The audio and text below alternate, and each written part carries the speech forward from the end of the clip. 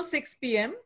and I will officially start this webinar. Sorry apologize to the audience that you heard a lot of chatter there about technical issues. However familiar we think we are with Zoom, there's always one further obstacle to be conquered. I am now officially starting today's webinar, and I want to welcome Rochona Majumder, who is going to be speaking to us today, by first introducing her officially and telling you a little bit about her work, which I'm sure many of you are already familiar with, but in any case, let me just give you a few further details. So Rochona Majumder is Associate Professor at the Department of South Asian Languages and Civilizations in Cinema and Media Studies at the University of Chicago. She is also the Interim Director of the Nicholson Center for British Studies, University of Chicago, and a member of the University of Chicago's Center for Contemporary Theory. She is a historian of modern India with a focus on Bengal. Her writings span histories of gender and sexuality, Indian cinema, especially art cinema and film music, and modern Indian intellectual history.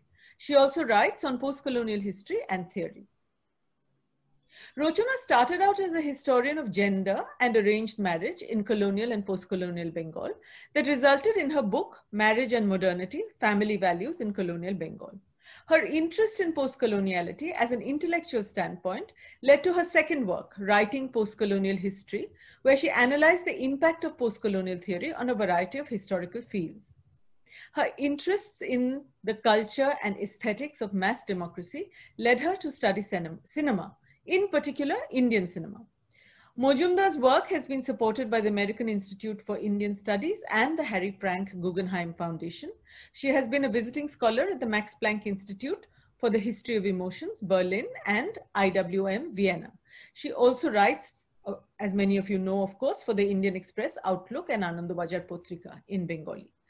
Her talk today, which is titled The New Indian Cinema, Journey of the Art Film, is drawn from her forthcoming book on Indian art cinema, to be published next year from Columbia University Press in 2021. So a very warm welcome to you, Rochona. Thank you very much for being here today. After several sort of obstacles and hurdles, you were meant to do this physically with us at the center when the pandemic struck and you had to return to the US and it couldn't be done. And then we needed to reschedule it, but finally you're here. You're here and your audience is here, and we are very, very happy to have you with us. You have such a long association with the center that, you know, that's something that I won't, I'm sure I don't need to actually mention. So welcome to you today, and please begin. Thank you, Rosinka. I also wanted to thank Taupati who extended the original invitation in March. Am I audible to everybody? I hope yes. I am. Yes, we can hear. Okay, thank you. And then, of course, COVID happened and all our lives changed. But like you said, here we are in a new setup. And I should actually beg your forgiveness at the beginning. I'm trying to admit people as I go, because I will be showing some clips. I just don't know whether how well they're going to transmit on Zoom. But let's try. And I actually want to start by sharing my screen. There are still people coming.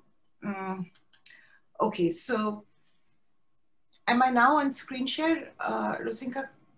Yes, we can see your screen which says scheduling made easy.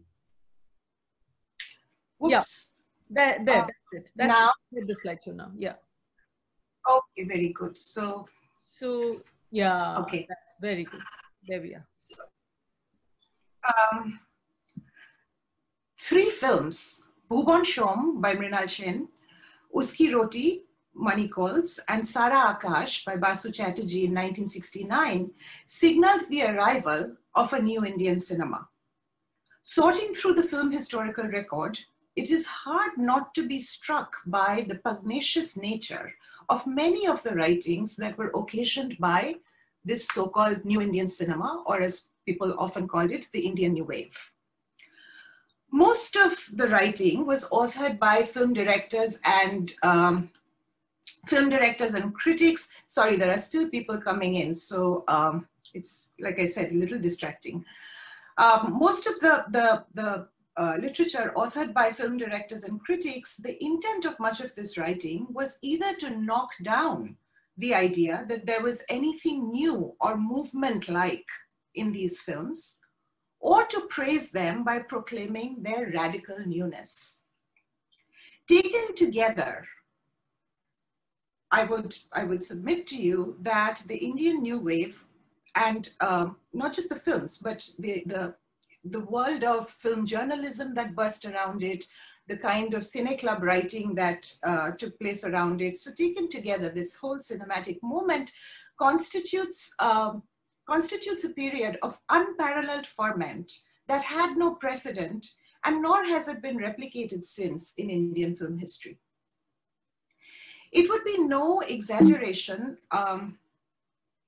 It would be no exaggeration to say that Satyajit Ray contributed to this spate and spirit of argumentation. He made the Indian New Wave far more contentious than it would have otherwise been. His, however, was not the only skeptical voice about the claims of new cinema, but it was certainly the best known and most influential. In his two essays, An Indian New Wave, published in 1971, and 4 1/4, published in 1974, Ray questioned if there was anything new in the films gathered under this moniker, New Cinema. The 1971 essay, An Indian New Wave, published in Filmfare, is an exposition on the concept and content of novelty in cinema. The second essay, published in 1974, offered a critical analysis of Ankur, Shyam Benegal's 1974 film, Garam Hawa by Satyu, 1973, Duvidha by Mani Kaul, and Maya Darpan by Kumar Shani. So, these are some of the characters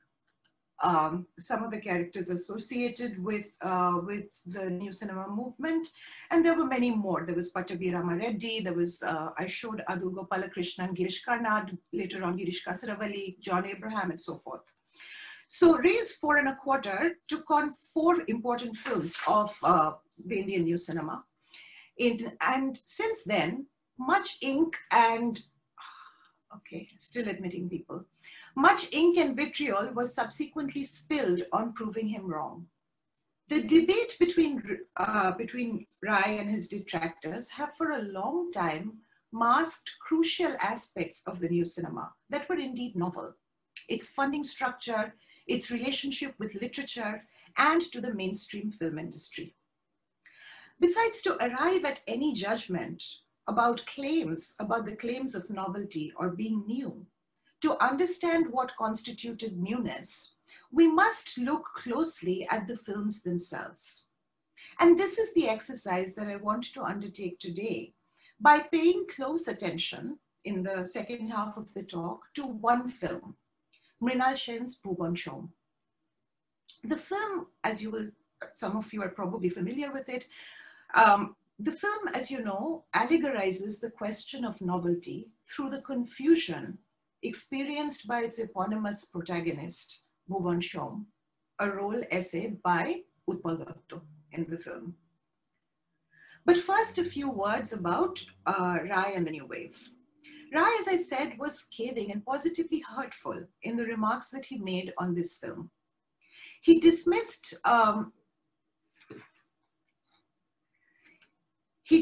that actually overall in Is There an Indian New Wave, the 1971 piece, he dismissed the claim that the Indian new cinema represented anything new. He summed up Bhuban Shom and again, this is very, very, it's a famous essay and famous last lines. He said that it looks a bit like its French counterpart, but is essentially old-fashioned and Indian beneath its trendy habit. And he then goes on to say that my own opinion is that whatever success it has had is not because, but in spite of its new aspects. It worked because it used some of the most popular conventions of cinema. a delectable heroine, a year-filling background score, and a simple, wholesome, wish-fulfilling screen story. And then came his famous scathing last words that this was a film which could be summed up in the typical Hollywood formula of 7 words. It was a big bad bureaucrat reformed by a rustic village belle. This was Ray's failure. He had become a prisoner of his own understanding of newness. Critics, contemporary and recent, have claimed that Ray's 1975 and 1974 articles represented a knee-jerk and conservative dismissal of work by a younger generation, by an established and world-renowned filmmaker. I should add here actually that Satyajit Ray and Mrinal Sen, again, it's no news to this audience, they are really contemporaries, but Mrinal Sen was more associated with the Indian New Wave. I mean, he was making films from the late 50s, very soon after Satyajit Ray, but nonetheless, the associations are, or he tends to be associated more with the Indian New Wave, largely because of a manifesto that he authored with Arun Kaul, where he laid out some of the foundations of what the Indian New Wave might be. Many have pointed to the incongruity of Satyajit Ray obliterating the memory of his own difficulties during the making of Pother Pachali, especially of his urge to break free of established patterns in Indian cinema. His emphasis in the essays on the storytelling function of films and on cinema's ability to communicate with the audience obfuscated his own virtuoso innovations that were constitutive of those functions and could only have resulted from an acute awareness of the materiality of the film medium. In writing, Satyajit Ray sounded unnecessarily antagonistic to the cinematic avant-garde and to modernist experimentation. Readers familiar with his films, however, would be aware of their formal and aesthetic innovations. And they would also be aware that how these innovations contradicted the militantly conservative realist stance he seemed to assume against the modernist and avant-garde filmmakers. Ray's basic argument was that in Western and Eastern European films, some Japanese cinema and some American films of that period, the younger generation, and I quote him, had veered towards unconventionalism and did so through displays of on-screen sex. So much so that fragmentation, I'm still quoting him, a modish cinematic device which chops up a scene or statement has rarely been applied. Sorry, there are still more people waiting to be admitted. Okay. So much so that fragmentation, a modish cinematic device which chops up a scene or statement, has rarely been applied to scenes of sexual encounter. It was as if the new crop of filmmakers made their place in the commercially driven world of cinema largely due to gratuitous displays of sex. And he's talking about all kinds of cinema here, not just Indian cinema. The implication clearly was that, with very few exceptions, such displays were paraded under the guise of novelty. In non-Indian cinemas, he went on to argue, they did not feel incongruous, as on-screen depictions of sex were in keeping with the new culture of sex, pop songs, violence, and drugs in the West. But this was not true in India, where he wrote, such permissiveness is still a long way off. And the portrayal of on-screen sex was not an option. And yet, he says, the new wave is being talked about and the offbeat film is becoming a reality, unquote. As an aside, it's worth recalling that Ray could be prudish when it came to portrayals of on-screen sexuality. These comments suggest that, and I keep going in, I keep veering between Ray and Rai, so forgive me, have your pick on however you want to pronounce his name. These comments suggest that Ray felt that the Indian New Wave was a fad with little organic or no relationship to the society from which it arose. What in his eyes then were the constituents of newness in the so-called new cinema that originated in Hindi films coming out of Bombay? He sums it up or he sums up the average Hindi film as an amalgam of, and I quote, color, Eastman preferred, songs, 6 or 7, in voices one knows and trusts, dance, solo and ensemble, the more frenzied, the better, bad girl, bad guy, good guy, romance but no kisses, guffaws, tears, fights, chases, melodrama, characters who exist in a social vacuum, dwellings which do not exist outside of the studio floor, locations in Kulu, Manali, Uti, Kashmir, London, Paris, Hong Kong, Tokyo, any film that left out even one of the above would be regarded as offbeat, unquote. By this understanding, he concluded, films such as Anand and Mera Naam Joker were also offbeat. Having thus illustrated the idea of the offbeat, he goes on to ask, quote, surely this is a far cry from the offbeat in the European sense, unquote. Given Indian censorship rules and the local audience's expectations of cinema, was, he goes on to ask, an avant-garde in the European sense a viable proposition in India, unquote. Without money, exhibition outlets, and permissive sex, Indian filmmakers would have to, quote, toe the puritanical, hypocritical line and not depend wholly on normal channels of distribution and exhibition, unquote. Having erected an analytical schema that dismissed new experimentation by placing non-negotiable limits on their conditions of possibility, Satyajit Ray moves swiftly to dismantle claims of novelty in films such as Bhuban Shom, Uski Roti, Dubidha, and Maya Darpan. The new wave in India was old cinema masquerading as new. It camouflaged some quintessentially conventional traits under the veneer.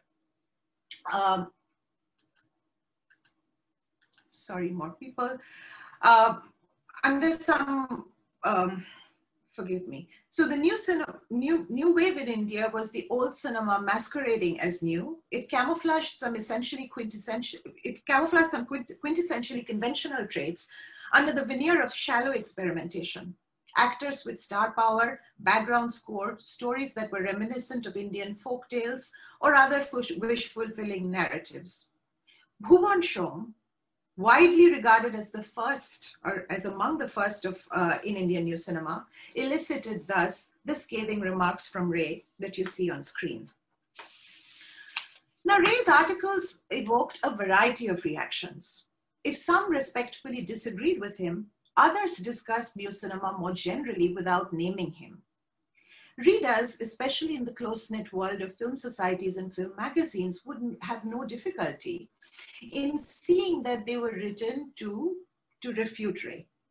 Finally, people who were opposed to state support in a crusade against public spending on cinema instrumentalized his remarks to strengthen that crusade. So you need to, if you look at the pages of Screen and Filmfare in those days, you'll actually find some very, some weird, some unholy alliances, if you will. I mean, the way that Ray gets instrumentalized by a bunch of people who sort of erect him or use his name or hide behind his name to launch a crusade against more experimental filmmakers. So I'm just going to briefly touch on a few examples from each of the samples of opposition towards Ray. I should underscore that the category that Ray used, new cinema, was replaced by a variety of names, all referencing the same body of works in the 4 years that passed between Ray's two essays. Between 71 and 74, you have a plethora of names that arose fast and loose in the Indian film world. So the names would be new cinema, parallel cinema, counter cinema, political cinema, alternative cinema, personal cinema, state cinema, avant-garde, experimental cinema, middle cinema, unpopular cinema, and so forth, okay? Now, and like I said, that they signaled a ferment in the Indian film world in terms of the polemics they generated, the involvement of the state, and the creation of a small but significant public engaged in cinematic discourse. Such a public in evidence in numerous seminars, journal issues, film society discussion fora was without precedent in Indian film history. Let me start with Bikram Singh, a film journalist who registered the extraordinariness of the level of discussion around cinema when he wrote in 1973, quote, "The most heartening thing is that the new parallel counter, call them what you will, films are being discussed with the kind of seriousness and enthusiasm which Indian cinema has perhaps never before received," unquote. Chidananda Dasgupta, the well-known critic, noted, quote, "The low-budget, realistic, artistically advanced body of films has been defined under a multiplicity of rubrics: alternative cinema, new cinema, parallel cinema, art cinema, other cinema, personal cinema, auteur cinema, and so on," unquote. Dasgupta's preferred name was unpopular cinema, distinguishing this body of films from the commercial popular cinema. One of the earliest uses of the name new cinema, as I said, in India was in a manifesto written in 1968 by Mrinal Sen and Arun Kaul, who was a film society activist, screenwriter, and critic. Invoking such widely divergent film practices as the French New Wave and the American Underground films as their inspirations, Kaul and Sen wrote, quote, "New cinema stands for a film with a signature. It engages itself in a ruthless search for truth as an individual artist sees it, lays stress on the right questions, believes in looking fresh at everything, including old values, and in probing deeper everything, including the mind and conditions of man." In 1970, the expression parallel came into use after the Hindi word samantar, used by a journalist, Arvind Mehta, in the journal Madhuri. And then it was picked up by the English Daily Times of India. Now, Rai's articles were probably a response to the loftiness expressed on new cinema's behalf by filmmakers and critics like Kaul and Sen. He was also fiercely criticized by two young film directors, Mani Kaul and Kumar Shani. For them, his attitudes were symptomatic of underdeveloped countries where, quote, "it is not uncommon to see insecurity coupled with authoritarianism that stifles all new changes and all attempts at developments." Contrary to contemporary writings also illustrate by the mid-70s, by the mid-70s, there was sharp divisions between the mainstream film industry and a small group of filmmakers associated with the new wave. Dilip Padgaonkar, then a young assistant director with the Times of India, while critical of Satyajit Ray, registered an ambiguity on whether or on what the new or parallel cinema was. He wrote, "Those handful of directors flagged as the parallel stream did not start a novel trend in filmmaking, let alone a movement along the lines of the Eastern European or Latin American cinemas in the mid-60s. Now, Chidananda Dasgupta, who I mentioned earlier, argued that the distinction between art and commercial cinema was necessary in India because Indian commercial cinema never achieved such heights of universalized art as Hollywood figures such as Hitchcock, Hawks, Chaplin, Ford. The new cinema, he argued, is the creation of an intellectual elite that is keenly aware of the human condition in India. Not all of its protagonists are exercised equally over problems of poverty, but there is a basic awareness of these factors, even among those who do not construct their films around them. The new cinema expiates modern India's sense of guilt over its own persistent legacy of privilege. This gives it a purpose. Now, one could basically summarize the opposition to Ray, both in contemporary writings and in writings that have come out since then, in two streams.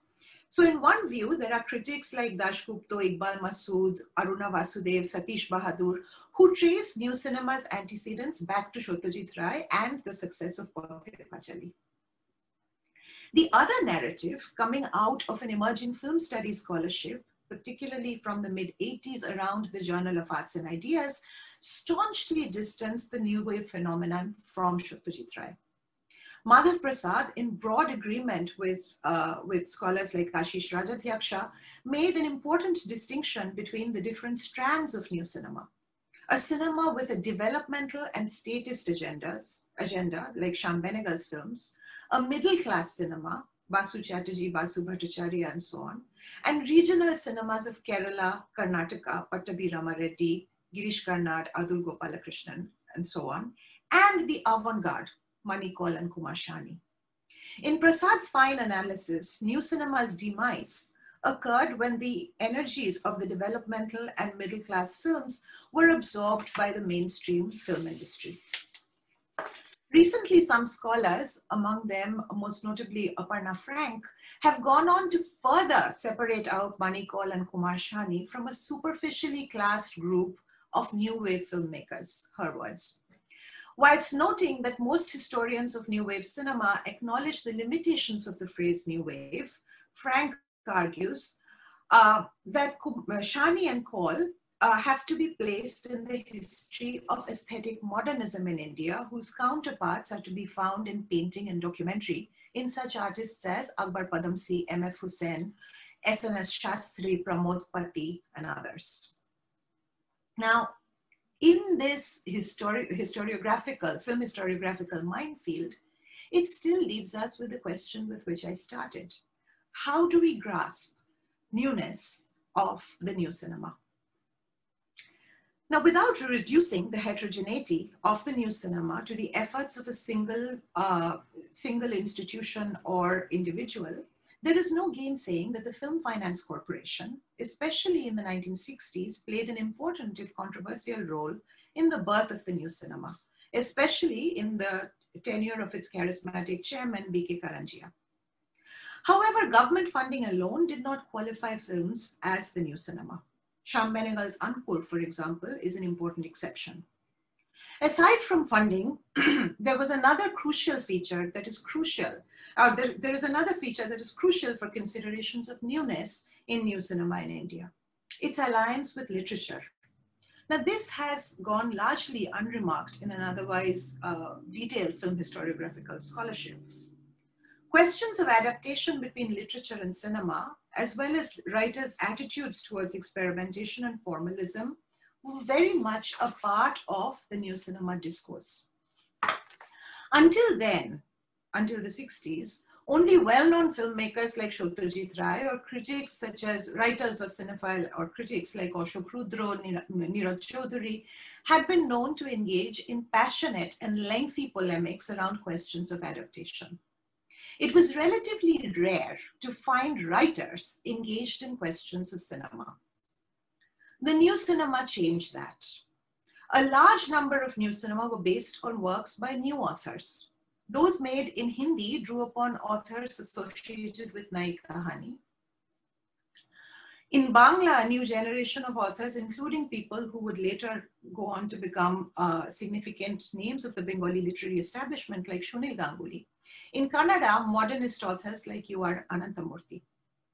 Just as writers in different Indian languages, Nai Kahani in Hindi, Nai Afsane in Urdu, Navya in Kannada, and Chidukottai in Tamil, there was the hungry generation poets in Bangla and those associated with journals like Porichoy and Notun Sahitya, the last literary, as you know, in new literature, who regarded themselves as a literary avant-garde and revolted against the older generation. So too did many new cinema makers disavow the works of the previous generation. So if Mrinal Sen, Manikol, Kumar Shani spoke about a complete break with the past, others like Shyam Benegal and Adur Gopalakrishnan had no problems in explicitly acknowledging the influence in their work of forebears like Satyajit Ray. So far, I've given you a detailed or somewhat detailed historical account, perhaps even a developmental account of the new Indian cinema. Now I want to make a slight detour and argue with special reference to Mrinal Sen's Bhuvan Shom that the claim of being new does not have to connote time as a progressive continuum, that usually underpins an exhaustive narrative of development of Indian cinema. So, from Pothir Pachali to the 60s, the break represented by these films, Kumar Shani Manikal. So it's a doesn't have to be like a march forward. Claims of newness could be about the act of breaking out of the structures of the everyday and thus experiencing the time of the present as non-continuous in its relationship to the past and to the future. That is, as fissured. A fissured present is a present of multiple possibilities, many of them only glimpsed and barely lived. Implicit, so I want to underscore the barely glimpsed and barely lived, only glimpsed and barely lived. Implicit in the debate on newness in Indian cinema, thus, was a debate about the nature of historical time, continuous or not. Bhuvan Shom surpassed its makers, Mrinal Sen's own expectations of it in terms of the success it garnered. I want to touch on a few aspects of it, in particular to underscore what the aesthetic of newness felt like. Bhuvan Shom, writes Madhav Prasad, made realism a national political project. But this was not the humanist realism of Satyajit Ray, with its aura of individual artistic achievement, with accents of Henri Cartier-Bresson and Jean Renoir, but a radical realist practice that used the comic mode to critically comment on or even subvert realism.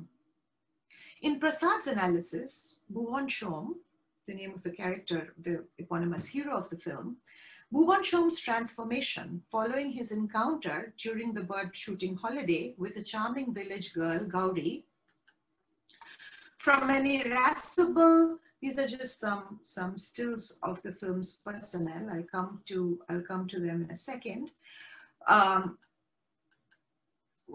So, from an irascible, hidebound state functionary to someone who is more understanding of the realities of everyday life that made petty bribes not appear like grievous acts of criminality, remains the most radical element in Sen's film. Interestingly, Satyajit Ray also had focused on this theme of transformation, albeit in less complimentary terms. Recall his 7-word summary of the film, Big Bad Bureaucrat Reformed by Rustic Village Belle. Or Rustic Belle. To focus on the transformation while not wrong, misses out on the work of detail in the film. Bhuvan Shom, as Mrinal Sen once noted, was about mapping an open-ended journey of what happens to a person when he leaves his familiar surroundings for utterly unknown settings. The film's depiction of experiences that ensue during this encounter with the unknown contributed to the lasting freshness of Bhuvan Shom. It is to one of those elements in the film that I want to focus in the time that I have remaining. But first, some background. Bhuvan Shom was based on a story of the same name by Bonapul, Balai Chand Mukhopadhyay. Mrinal Sen read it in a magazine called Shachitra Bharat in 1956 and contacted its author, who was a medical doctor by profession and who had spent most of his adult professional life in the Hindi-speaking region of Bhagalpur in the state of Bihar, expressing his interest in making it into a film. It was difficult to secure a loan to make the film, with one financier agreeing to make an advance provided Shom Saib was made younger, so that some kind of relationship with the girl was possible. This is what Mrinal Sen writes. Finally, the FFC approved a loan based on a draft script, some 6 or 7 pages long. In an extended conversation about the film, Mrinal Sen shared his thoughts on why it marked a break in Indian cinema. There is the humorous tone in the film. Inspired nonsense is how Mrinal Sen described it, citing Jacques Tati. Much of it accomplished by the use of animation, sound effects, freezes, mask shots, and a creative background score. The numerous freeze frames in Bhuvan Shom are quite different, and I'll show you one in a second, are quite different from the use of this device in Charulata, or in the revolutionary films from Latin America, such as Solana Sangittino's Hour of the Furnaces, or Memories of Underdevelopment. for they generate a feeling of play. The use of animation too was novel in Indian cinema. Ram Mohan, an animation expert based in Bombay. So I just want to go back to the slides of the personnel associated with the film. So Ram Mohan was an animation expert based in Bombay. K.K. Mahajan, a graduate of the Film Institute who became the film cinematographer and for many new cinema films hereafter. Sadhu Meher, who played the role of Gauri's husband and served as Sen's production assistant. Vijay Raghav Rao, the music director then employed by the film's division, and of course Suhasini Mule. They were all new entrants into the world of professional Hindi cinema, and their iconoclasm shone through the film. The film was also a Hindi debut for Utpal Dutta, the renowned theatre and Bangla film actor who played its titular role. The humorous tone is quite early when the protagonist is introduced through the voiceover of Amitabh Bachchan, another newcomer who would go on to become Indian cinema's superstar. As it tells us that Shom is an honest and upright officer in the Indian Railways, we see a succession of animated images of heaps of ill-arranged files, a pen signing rapidly without a pause, a set of swing doors with Shri Bhuvan Shom, scrawled in uneven letters, as was usual in nameplates in government offices, and a telephone ringing incessantly. Now, I'm giving you all of this verbal description because I'm not sure how well this is going to transmit in Zoom, but let me play it. It'll stagger a bit, but let's recall that this was new cinema and the soundtrack was jagged even in the films. But here we go. This is from near the opening sequence. Not quite the opening sequence, but close to it. So you hear Amitabh. Bengal. Shonar Bengal. Mahan Bengal.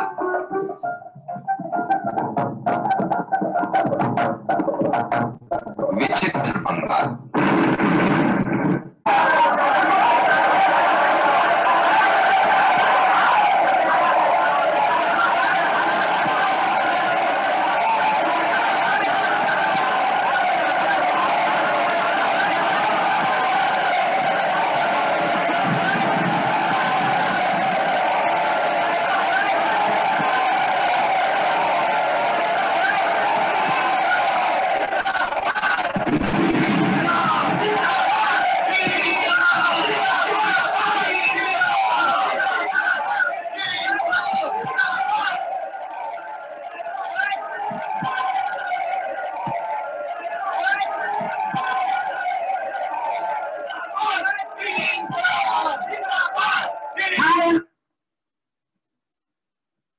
हमारी तो सीधी सी बात है, अगर हमारी मांगे पूरी नहीं हुई, हम बंगाल के सिनेमा कर्मचारी सिनेमा नहीं चलने देंगे, कभी नहीं चलने देंगे।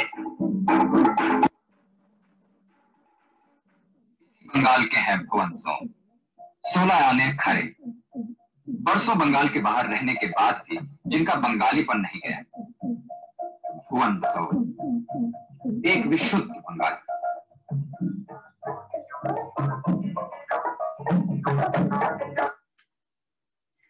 And Rosinka, did it transmit properly, or was it too staggered? You have to unmute yourself. Yeah, sorry. It went surprisingly well. It actually came. Okay, in that case, let me just play the next clip, and here you'll actually see the work of animation in the next clip. So here we go. और ये है उनकी दुनिया। So Bhuvan Shom's work.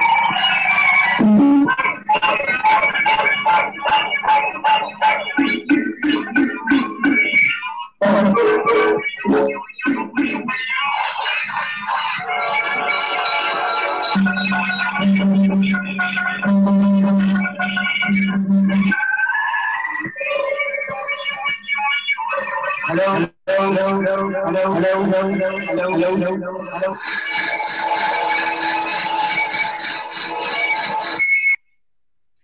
According to Parag Almadi, these innovations in Bhuvan Shom have to be seen in line with ongoing experiments in the documentary making unit of the Government of India, the films division. Documentary filmmakers like Sukhdev, Pramod Pati, K.S. Chari, S.N.S. Shastri, and N.B.K. Murthy attempted to integrate the formal approach of Western experimental and independent cinema, as well as the creative atmosphere of the National Film Board of Canada. Mrinal Sen himself contributed to the FD endeavor called Know Your Country. Bhuvan Shom bore the stamp of an institutionalized movement that included the Film Finance Corporation, the Films Division, and especially, as you saw, the latter's animation unit. Underlying the humor, however, is a complex take on the contemporary. Bhuvan Shom's oddities are attributed to his being a Bengali. The late 60s were a period when critiques of the Bengali Bhadralok constituted a dominant strand of Bengali history and politics. Middle-class Bengalis, of which Sen himself was a member, engaged in an autocritique whereby the dismal plight of Bengali youth, industrial backwardness, widespread unemployment, etc., was attributed to the deep-seated comprador sensibilities or characteristics of that class. Bengalis were seen as classic mimic men, subservient and fawning of their British overlords. Yet this was the same class that produced a panoply of talents, and you saw that panoply, from Vivekananda to Satyajit Ray. Sen's characterization of Bengali history and heritage during the early scenes that introduced Bhuvan Shom to the audience lays out this dense history in a highly condensed but tongue-in-cheek fashion. As you saw, there were this series of shots and the voiceover, Bengal, it said, Shonar Bengal, Vichitra Bengal, the Bengal highlighting a non-Bengali speaker's locution, melting into a melee of voices chanting the revolutionary slogan Inqilab Zindabad. That in turn dissolves into complete silence, followed by another anonymous angry male voice threatening to go on strike if certain demands by cinema workers were not met. These images were accompanied by the stills of Vivekananda Tagore, Satyajit Ray, Ravi Shankar, and so on. And the parade of illustrious Bengalis then dissolved into shots of processions, police firings, the poster of Ho Chi Minh. There's actually an effigy of Johnson, Bengali women marching in the streets, ending with the shot of the poster from An Evening in Paris, Shakti Samanta's 1967 film. Bhuvan Shom is the bearer of this heritage and its myriad contradictions. Mrinal Sen's outlook on Bengali history sets him apart in his times when fewer artists and intellectuals had much patience for the achievements of the social group and emphasized more its shortcomings. The rest of the film is actually about the fate of such an individual, a Bengali Bhadralok individual, when he finds himself in the unfamiliar surroundings where he's the boss of no one, including himself. Let me now turn, and I'll conclude with this, to a brief spell in the film that is at odds with the rest of its humorous narrative. Shom has something of an epiphany, and again, I'm going to describe this sequence, at some length before I play it. Shom has something of an epiphany during this sequence that has a strange, dreamlike, fabulous quality. Interestingly, this sequence was Mrinal Sen's improvisation and is absent in Bonapul's original story. Gauri, Suhashini Mule, dresses up Shom as a Western Indian villager in a short kurta, churidar, and a big turban and a stick, sufficiently scruffy so as not to alert the birds that were there, that there was a stranger in their midst. He was having a very hard time bird spotting, so she says, I'm going to dress you up so that birds actually mistake you for a villager. They will then head over, you'll see, to a haunted Bhoot Bangla, she tells him, as that was the best site from which to spot birds. We see the two figures in a long shot, Gauri and Shom, running on a dazzling empty expanse of rocky sand with his gun effortlessly perched on his shoulder. On her shoulder, I beg your pardon. Shom's voice quizzically inquires where she's taking him, as there is a cut into a darker, shadowy space with a ramshackle house in the background. Gauri and Shom appear in the foreground, their backs to us, as they make their way nimbly towards the building. We hear their excited voices against the sound of the wind blowing in the empty landscape. Once they're inside the building, the sound of the wind is punctuated by a musical bird call. As the two entered the room, Shom asks Gauri about the whereabouts of the place. It belongs to a king. It used to belong to a king, she tells him, but was now an abandoned house that was haunted.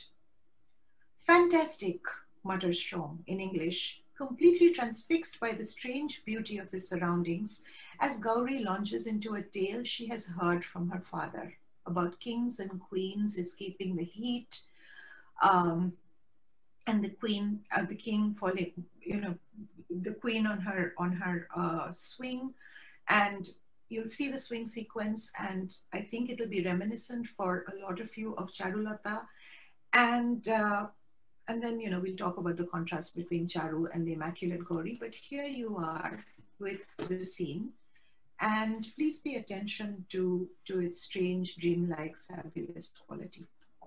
भूतुल्ला आइए।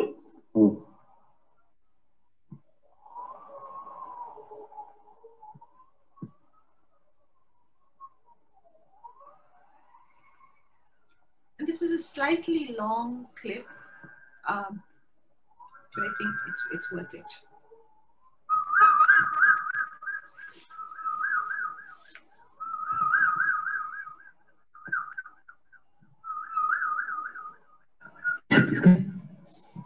पहले ये सब राजा का था, अब यहाँ कोई नहीं रहता। सुनाए या भूत है? क्या?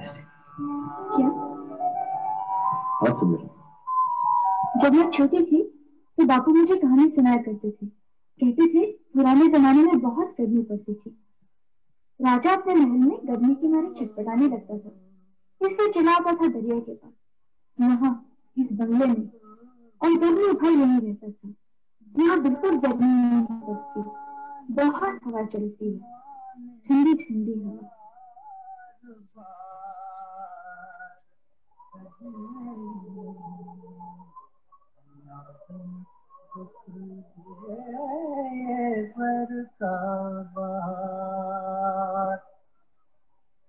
ये देखिए, यहाँ तो झूला था। रानी दिन भर झूले पे बैठ के झूलती ही रहती थी।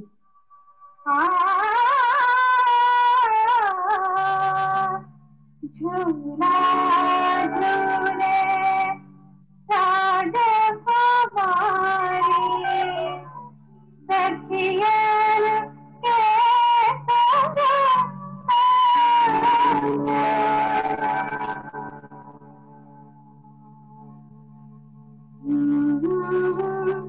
और सांझ होते ही राजा रानी यहाँ आके बैठते थे और दरिया की तरफ देखते रहते थे। राजा रानी को कहानियां सुनाता था। राजा को बहुत सारी कहानियां याद थी। वो कभी दूसरे देशों की कहानियां सुनाता, कभी लड़ाई की कहानियां सुनाता और कभी शिकार की। उस जमाने में भूत थे नहीं जो भूतों की कहानियां सुनाता। वो बाघ की भी कहानियां सुनाता था, शेर की कहानियां और हरिण की कहानियां।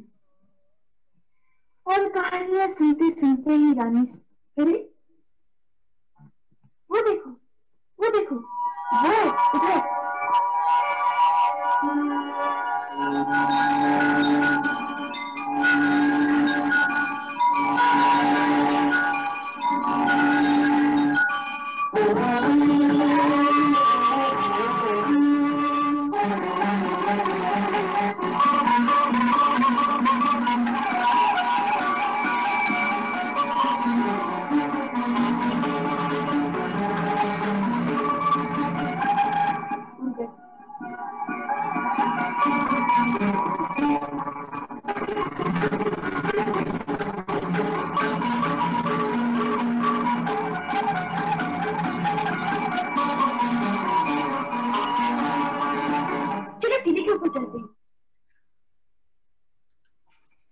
Now, as most of the birds fly off, she suggests chalo tili ke upar chalte hain, that they go to a sand dune close by. But with that, the magic spell of the 4-minute long sequence is broken. And we return to Shom's hunting quest in the rest of the narrative. Mrinal Sen described the shooting of this sequence as something that was decided on location. The brother of the Raja of Bhavnagar, the place in Saurashtra and Gujarat where they were filming, told them about a spot where flamingos came to feed around noon. Then they flew off to a lake about 4 kilometers away. During filming, there were so many birds that Mahajan, the cinematographer, said, "I cannot see anything." As for the house, Utpal Dotto cited it when the film crew was making its way to the dunes. A small house with a veranda, the sea where the birds landed. The housekeeper, Chaukidar, narrated the story about the king and queen about that Gauri told Shom. This is exactly how I arranged the shots between Utpal and Suhashini. A moment of perfect beauty that so unsettles the obstinate bureaucrat that when he returns to his regular job, he makes an uncharacteristic judgment by rewarding a petty thieving functionary. Images of his hunting holiday, Gauri's face, her laughter flash in his mind when Shom decides to promote Jadav Patel instead of punishing him. But the tone of the last scenes is once again comedic. The moment I played for you in the bungalow was a brief respite in a comedy that often hits notes of sarcasm. When asked about Bhuban Shom's reception among European audiences as his most erotic film, Mrinal Sen strenuously downplayed it.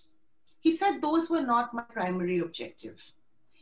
He writes, "There was a complexity in Bhuban Shom's character and temperament, and I tried to foreground that element. He was a widower and a moralist. He stared at women and yet almost immediately averted his gaze. In the bird hunting scene, where Suhashini puts her hand gently on Shomshad's shoulders, he shivers and steals a glance at her. While we were shooting, Suhashini inquired about the relationship being just a father-daughter one. Was it perhaps more than that? I would like to say that this element was only superficial and that it had no bearing on the real issues that I tried to address in the film," unquote. His disclaimer of any trace of sexuality in the Shom-Gauri relationship might appear quaint and anachronistic against the backdrop of the global radical politics of the 1960s, which Sen otherwise espoused.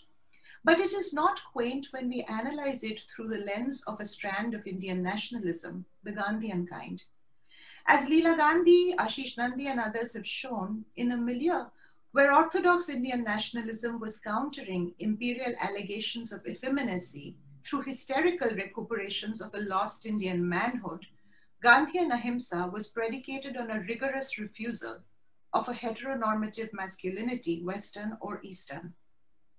Contrary to Ray's complaints against censorship in India, both men, Satyajit Ray and Mrinal Sen, were legatees of an ethic of sexuality that was premised on an acknowledgement of eroticism, but a denial of sex.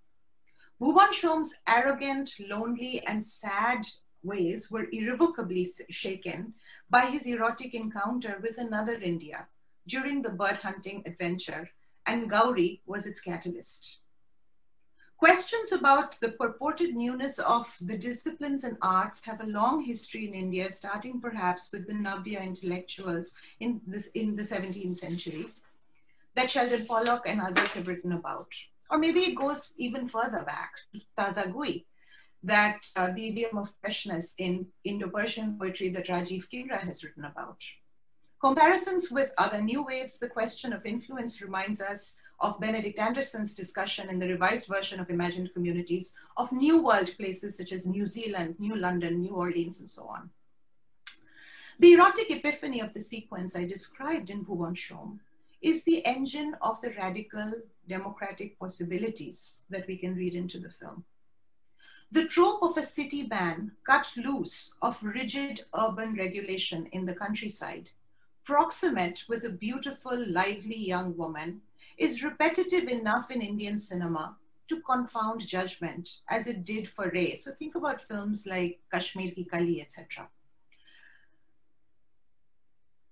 Now, as Deepesh Chakraborty reminds us in his reading of Gilles Deleuze in an essay entitled Belatedness as Possibility, newness enters the world through acts of displacement and disguise.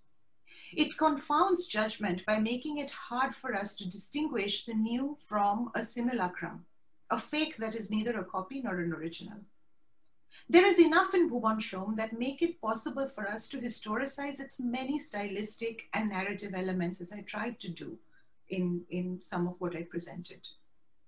But these explanations fall short when we analyze the moment of the aesthetic opening that I described in the haunted house scene. Echoing Mrinal Sen, I would submit that we miss the film's newness through a conventional viewing in which the wish that a bad man will turn good in the end comes true. We also reduce it when we see it as a saga of a colonial era bureaucrat embracing the post-colonial nation through his forgiving of petty infractions of a subordinate. Bhuvan Shom is new because it is a challenge to moral, political, and aesthetic judgment. It resists ad infinitum a positive definition of newness, while inciting the critic to always debate what was new or what is new in the new cinema. Thank you.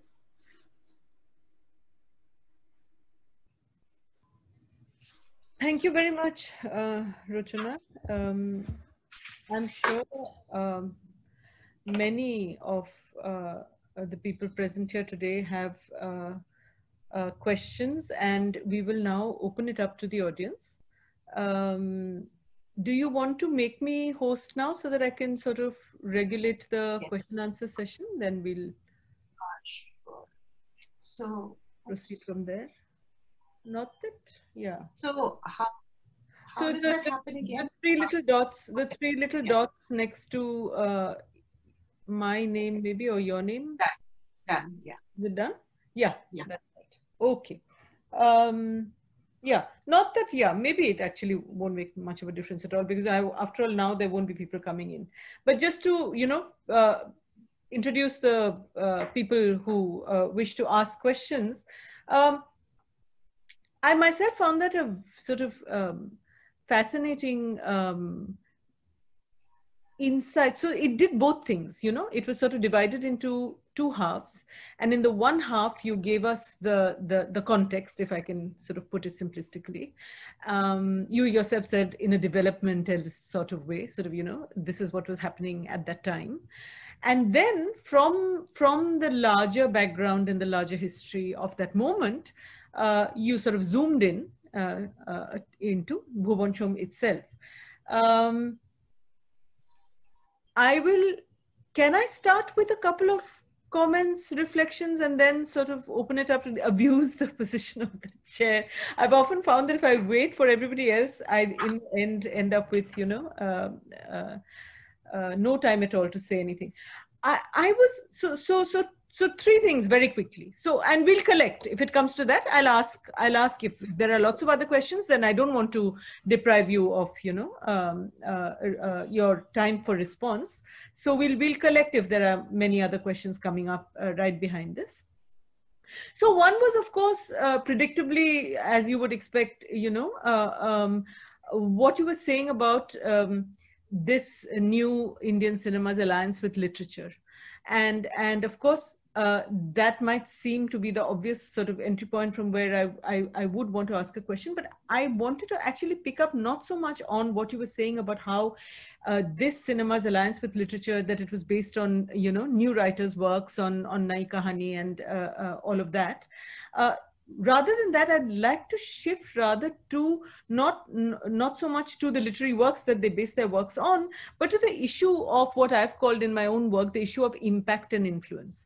Because when you quoted Satyajit Ray saying in 1971 that it looks a bit like its French counterpart, he was basically echoing something that had been said about, say, for instance, Bangla poetry, which I have worked on since the 1870s. That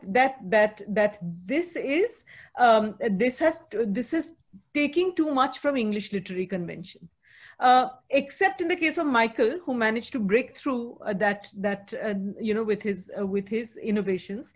Most other poets of that time, so say the Mrinal Sens of the poetry world in Bengali at that time, like Hemchandra and Nobin Chandra and other famous poets in their time, but not so well known now, were accused exactly of this. And Partho Mitter, as you know, in The Triumph of Modernism, has also said that when Picasso does it, of course, it's all very innovative. But when our artists do it, then it's all impact and influence.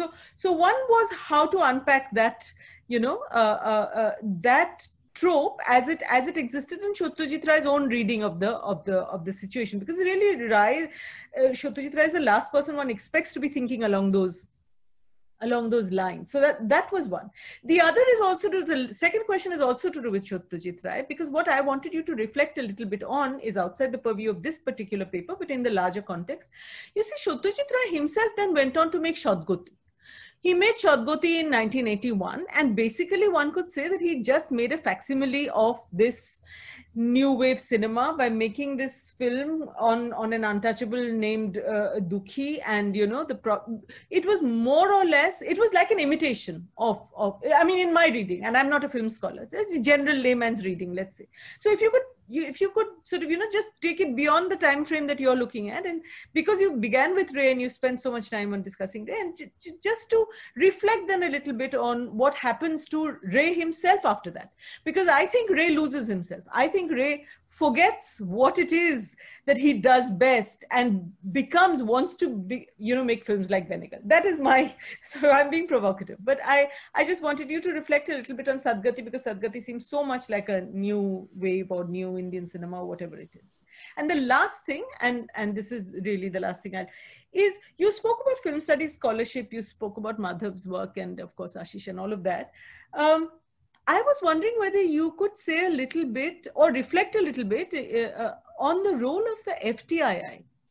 Because I was in Pune, so this is again bringing in my own personal experience into this, but I was in Pune from 86 to 90. And I was in the Film Institute almost every day in the evenings to watch one of the films. And basically because I had a cousin who was doing direction there. But this is the thing, the idolization of Manikal and Kumar Shani, the stories about Ritik Ghatak in Pune in the film studies department, how exactly was pedagogy in the Film and Television Institute in Pune responsible in some sense in setting up the structures and parameters that inform the way in which we read New Indian cinema now, because I think FTII has a sort of crucial role to play.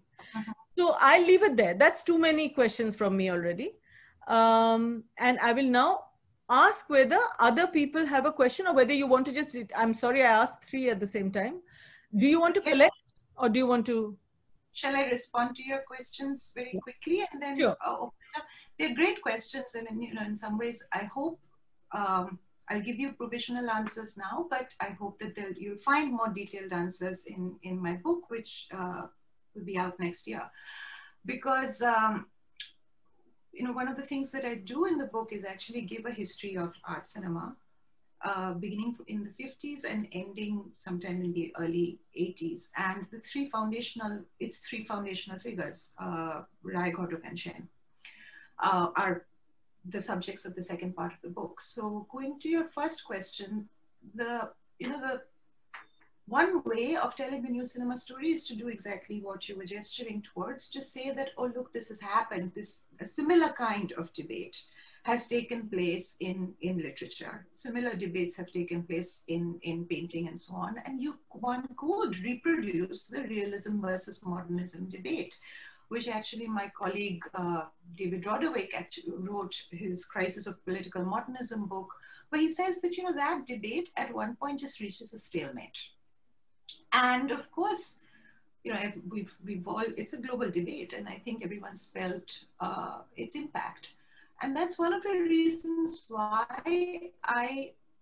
it's also important to understand where new cinema is coming from, but it doesn't exhaust the entirety of all that there is to understand about new cinema, to think about it in terms of either the Indian history of realism and realism versus modernism in various media, or to, you know, then kind of, or it's not even an either or proposition, but to say that, oh, this is how these, you know, this is how global debates are in dialogue with whatever the Indian debates are. So I was actually, while acknowledging those debates, I was also trying to move into a different direction where I was taking the film seriously and looking to see how we might, I mean, and that's why I said the film allegorizes the bewilderment felt by its eponymous hero. So, you know, that experience of what newness feels like. So that's one of the things that I was trying to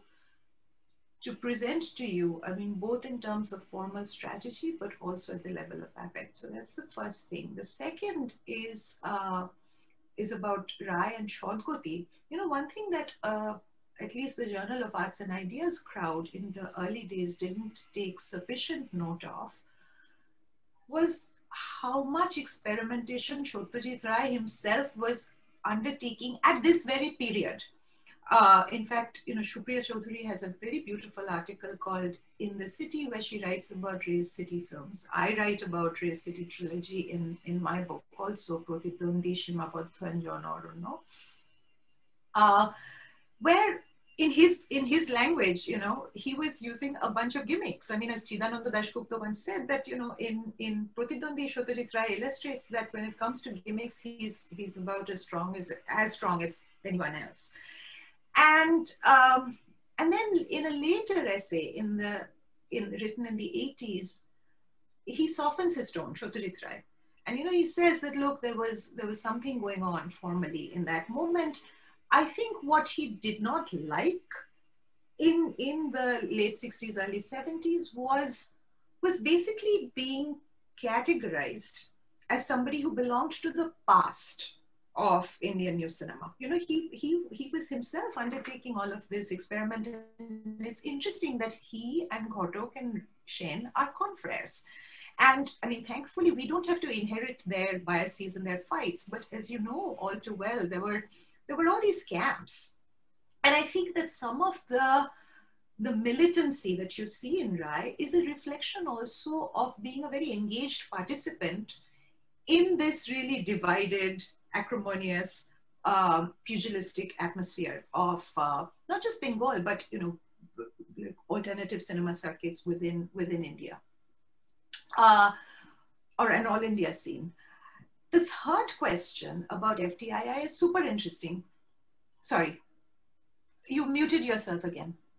Yeah, sorry. Before you, because you mentioned Ray, Ghotok, and Shen so many times, and I'm not a film studies scholar. So Tapan Sinha is not part of the. So I had heard somebody or somewhere some Bengali film critic saying Bangla cinema chatte chaka.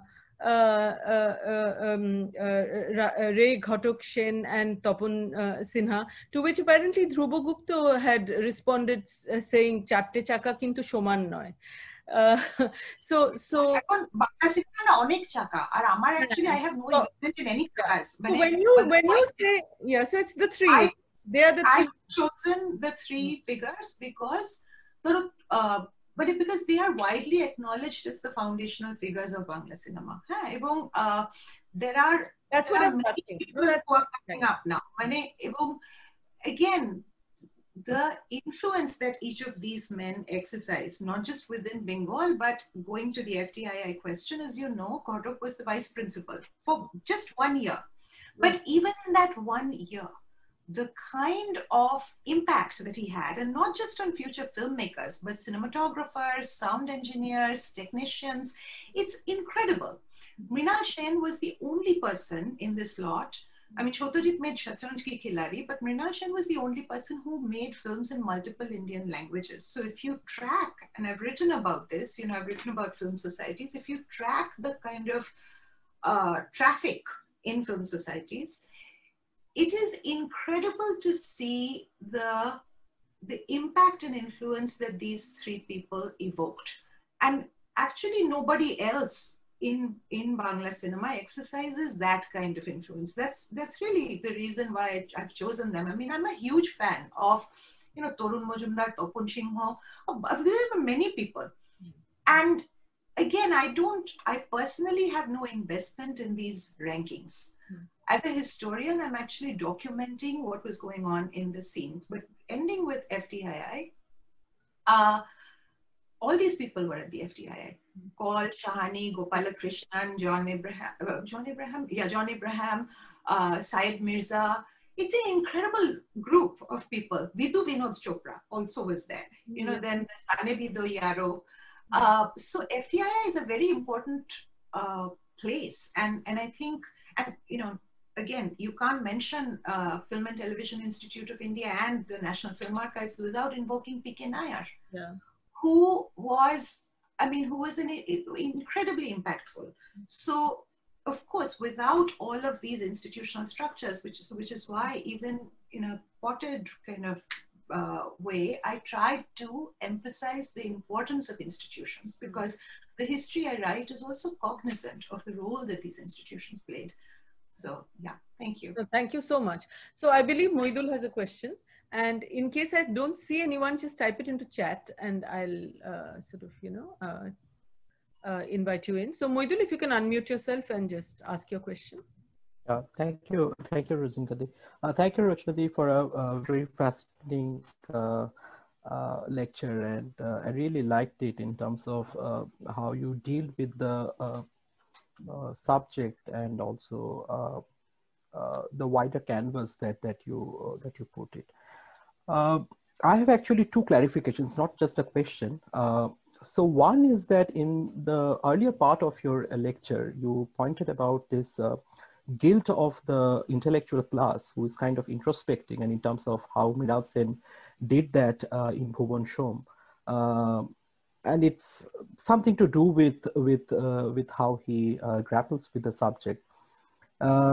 And I quite agree with that how Sen actually quite programmatically does so in most of his films, which is propagandist, but at the same time questioning the middle class from where he belongs. And here also is a bureaucrat, Bhuvan Shom, where he also questions the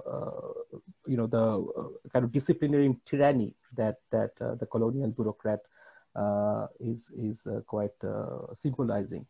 Now, this introspection of the intellectual class is also a kind of a constant thing, even in later films, not only by Sen, but also from other directors. I can remember Party in 1984 by Govind Nihalani, where precisely the intellectuals are coming together and they are kind of introspecting that, look, you know, we do theory, we discuss everything, but you see someone who is out there in the field working with Adivasis and, you know, their displacement question, you know, so the essence is that of practice. So I think this is where I'm trying to provoke you, is that are you suggesting that this journey of the new Indian wave cinema is essentially also a journey of self-critique? And is it where are you putting your thesis in? This is something which I'm trying to provoke you, and because this journey seems to be starting from late 60s, although I have a very different position. My position is that actually there is nothing called a new wave cinema. It's just what you call unpopular or parallel cinema, and I think Ray's trilogy is something which can be also seen as a parallel cinema, which is unpopular cinema, coming from right from mid 1950s. But also that's a very different debate. I don't want to provoke that here. So this is somewhere I'm trying to understand the introspection of the intellectual class is where are you suggesting? This is number one. And my second clarification is that at the last part of your lecture, there was this utterance of the word that you talked about radical democratic possibilities, which you find in the cinema of Sen or maybe in Bhuvan Shom. So if you can elaborate on that. Thank you. Okay, Rochona, There are actually two others who have indicated in chat that they want to ask. Do you want to take it together or now, or do you want to together? Okay, okay, because there'll be more questions coming in, I think. So Sneha, you go next, and then after Sneha, Manushda will ask a question. So can you unmute yourself and ask the question? Where are you? Can we see you? No, we can't see you, but we can hear you. Yeah, go ahead. Yeah. Yeah. So So I wanted to ask basically like the new wave, the moment of the new wave is very anachronistic. Like it starts and stops and it starts and stops. So and I assume that your book will answer my question, but I don't have it right now. But where do you place Ojantrik in this setting? Because that is a very offbeat film, as Satyajit Ray would say. So that's my question. Manushda? Well, can you see me, or that's not important? No, we can't see you. We can hear you though. If you switch on your, we'll be able to see you. Well, I don't know what to switch on, but anyway, let me ask. Okay, ask your question. Yeah, see, I'm just, Bhuvan Shom is my most favorite Mrinal Sen, and I watch it from time to time. I have one curiosity, if you could give me a lead on how to solve it, is that Bhuvan Shom was not only an experimental film, far more than other films of its time, but it was also a mega box office hit. Perhaps the most commercially successful Mrinal Sen, film.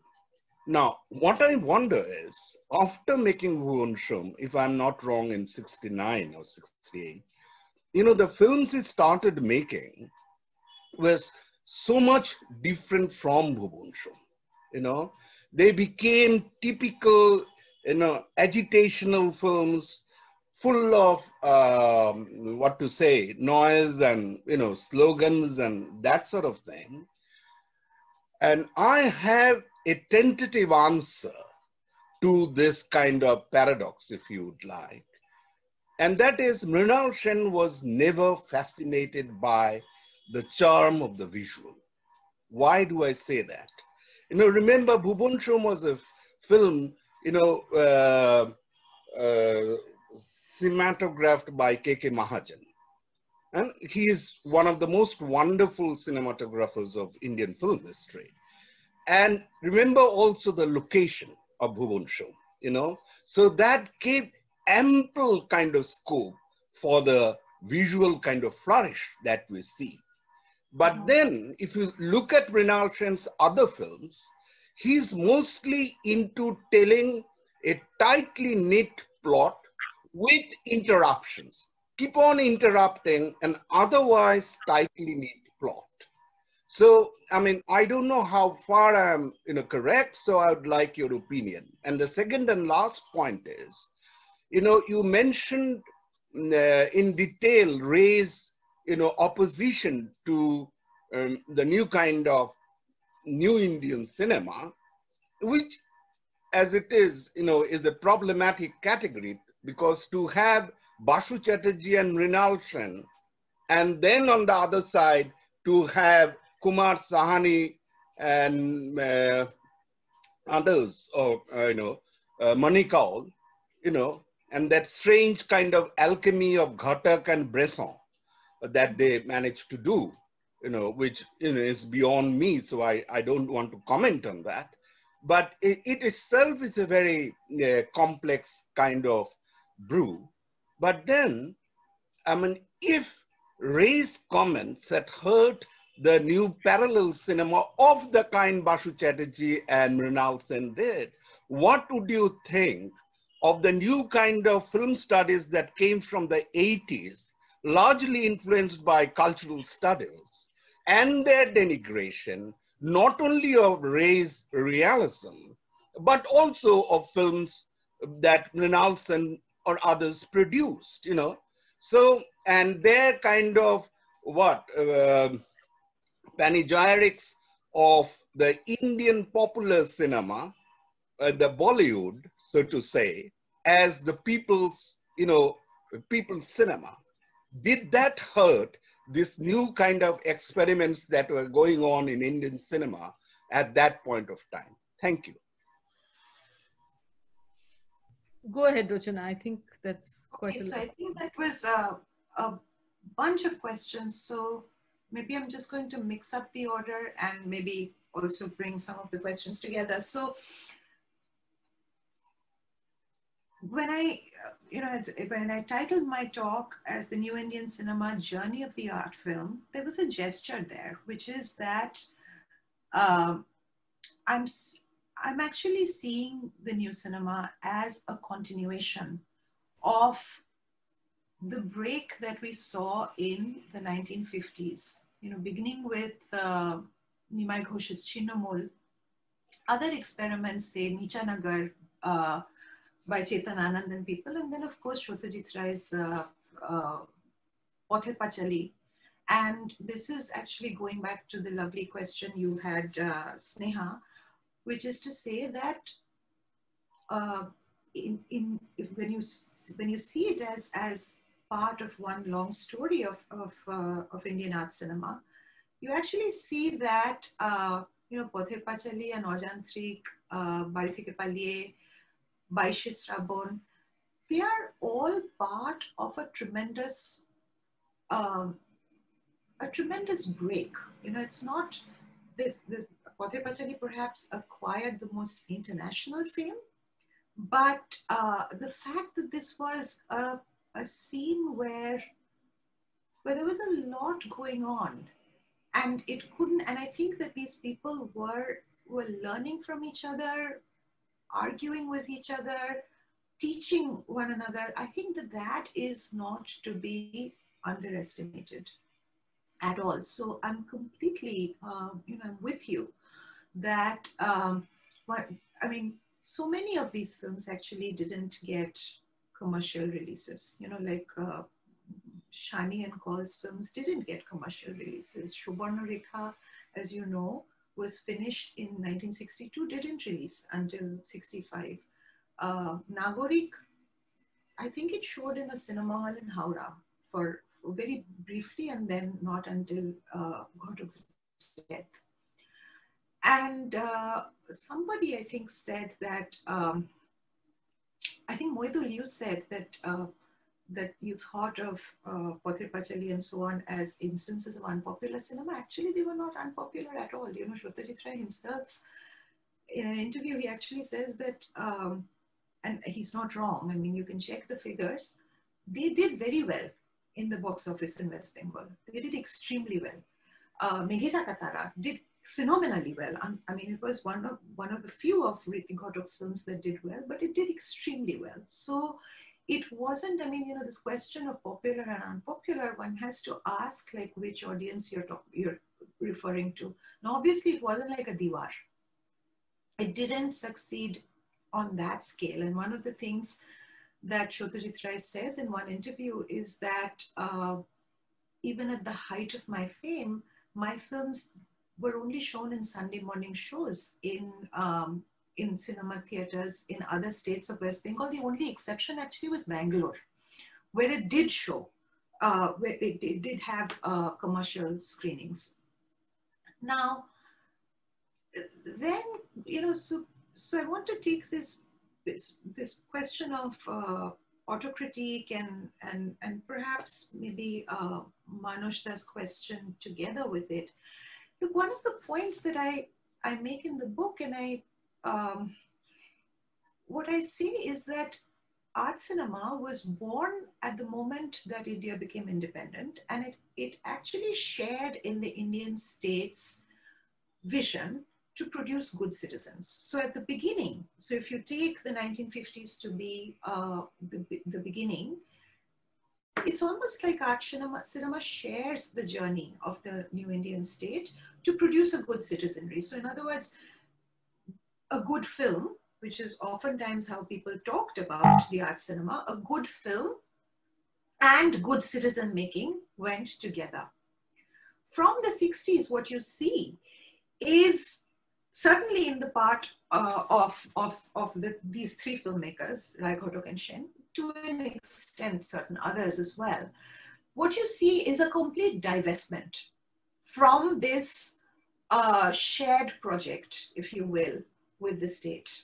And what good films then become is, you know, I mean, that's when you find that there's a complete disillusionment with the project of development, with the project that there's a destinal narrative of the state and we're all walking this walk together, into, you know, just an investment, like, I mean, to put it very reductively, it's just about making good films. But really what is going on there is something very radical.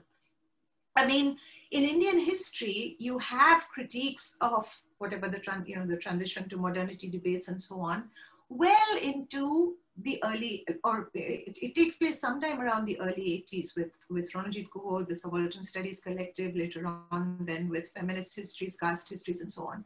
The argument I make in the book is that Indian art cinema anticipates historians by at least 25 years. So in a sense, their critiques of development, and not everyone is making the critique in exactly the same way. Rai makes it in a certain way, Ghotrok makes it in a certain way, Mrinal Sen does it in a certain way. In some ways, you have to think about them as historians who are working with the medium of cinema. And what I'm interested in is not so much who's right or who's wrong, whose description of the Indian, of the post-colonial Indian state is more accurate or less accurate. What interests me is the different apprehensions that they have of the post-colonial Indian present. Apprehensions that we see reflected in Indian historiography, in which I came of age, you know, which developed from, say, the late 80s well into the 90s. And my interest is in asking, well, what is it that actually enabled these filmmakers to undertake such a critique well before it happens in history or any of the other social sciences in India? And I have, you know, I won't go into it at great length, but I mean, what you see is that they offer other histories, if you will, of the democratic experiment in India, which is, you know, which doesn't have to be the progressive historicist narrative that was popular in the 40s, 50s, well into the 60s and early 70s, if you will, in history, in the disciplines. So in that sense, I think there was the films were, or at least that's my claim anyway, that films anticipate by, like I said, you know, good 3 decades academic work.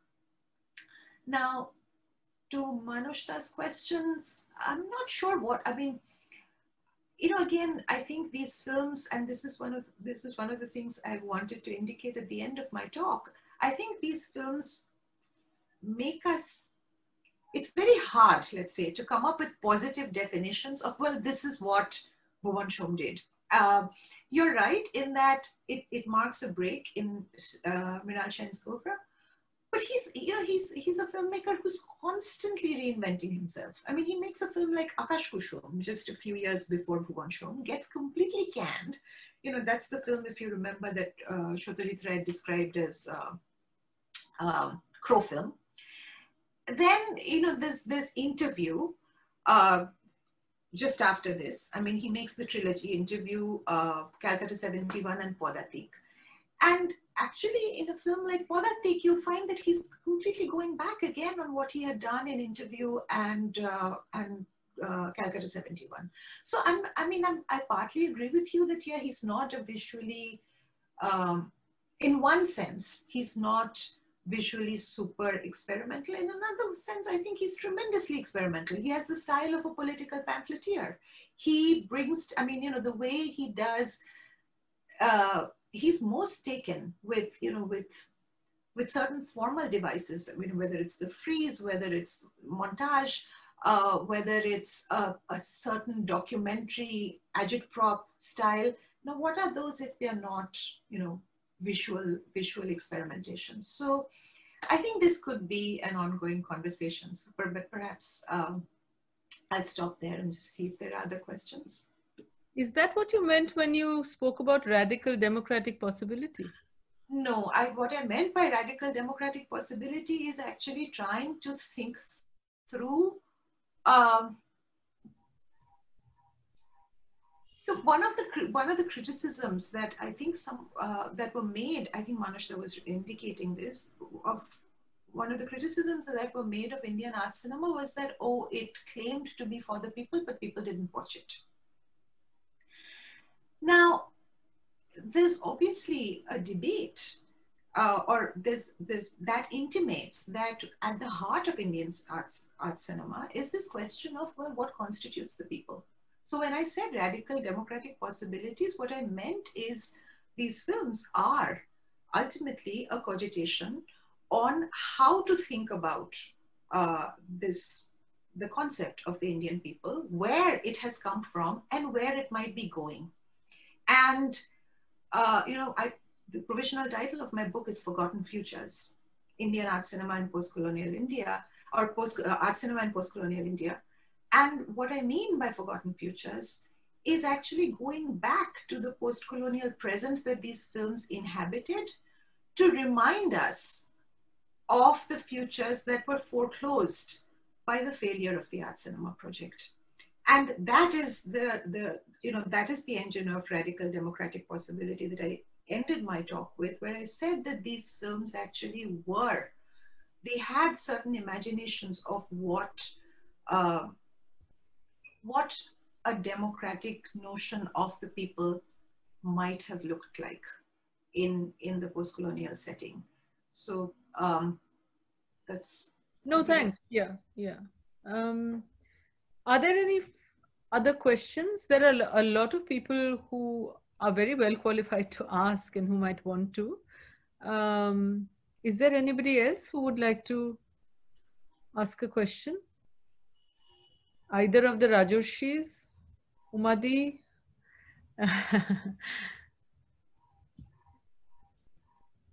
Okay.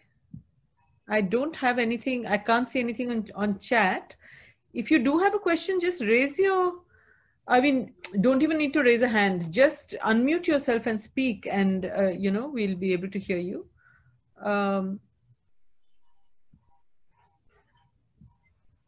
No further questions? Shinka, this yes. is yes. I just thank Rochona for very interesting chapter on the great directors and the comparison that she made over here. Rarely do we hear people talking about it, and she did a very scholarly treatment of the 3 or 4 directors. So I wanted to thank her profusely for giving us this opportunity. Thank you, Rochona. Well, that's my job half done. but if you're quite sure that nobody else... Oh, there you are, Rajoshi. Yes, I was thinking this Rajoshi and the other Rajoshi as well, who once presented a paper on Ajantrik in a conference entitled The Long 1950s. I thought he might want to say something. Upal is here as well. But yeah, go ahead, Rajoshi, please. Okay. Rochona, thank you very much.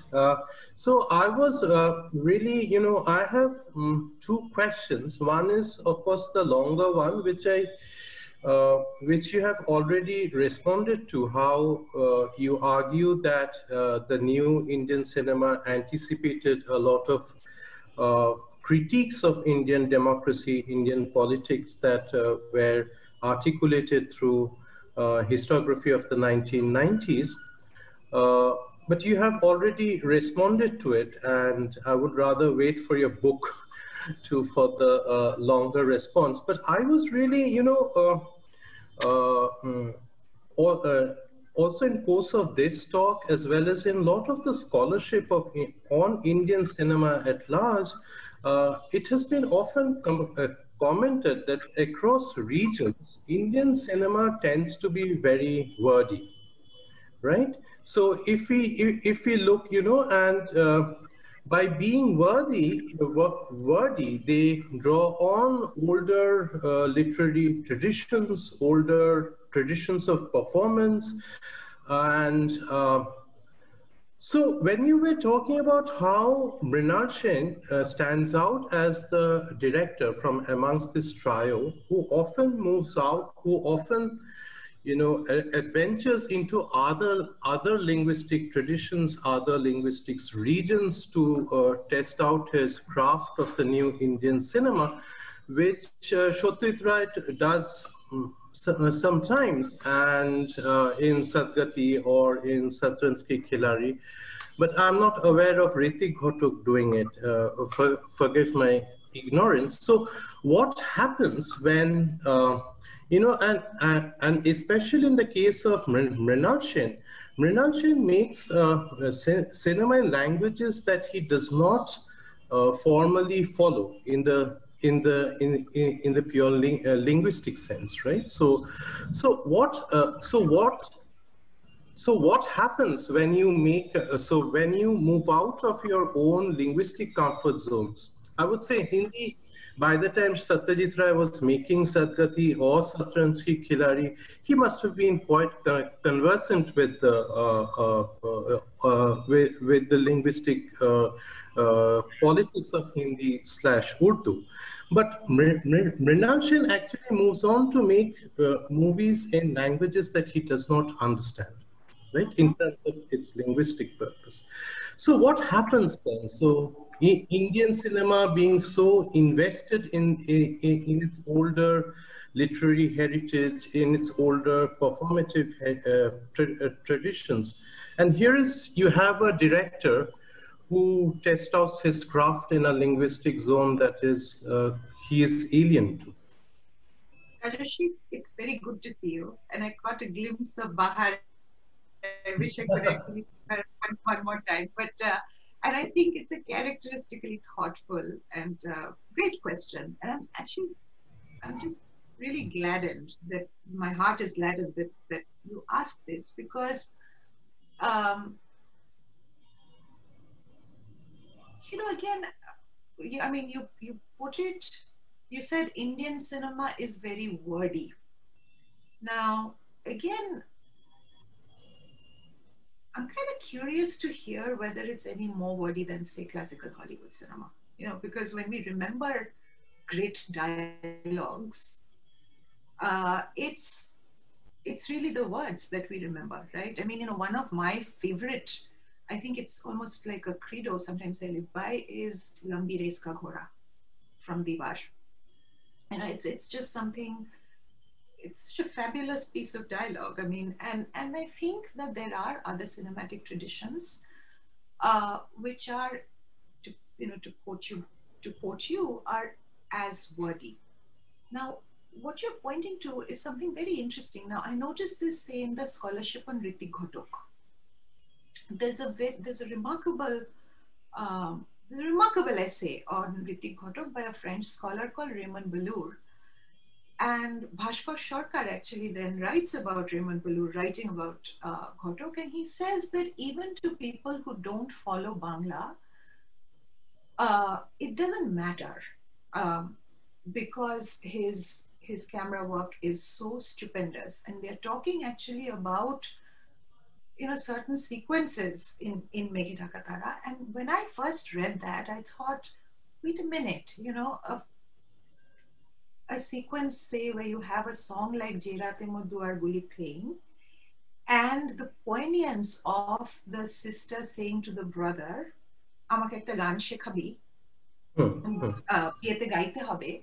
You know, the pain of that, how can one fully get to it without understanding the, like, what's entailed in the words? So I think, you know, I'm walking with you that, like, I think we're fellow travelers when I think we say that it's incredibly important to understand the words. I mean, and in Hindi cinema, as you know, there are, particularly in the post-partition period, there are so many poets and composers who've come in. I mean, so yes, words play a very important role. Now, your question about what does Mrinal Sen, in a sense you're asking, what does he lose when he's making Oka Uri Kotha or Mrigoya?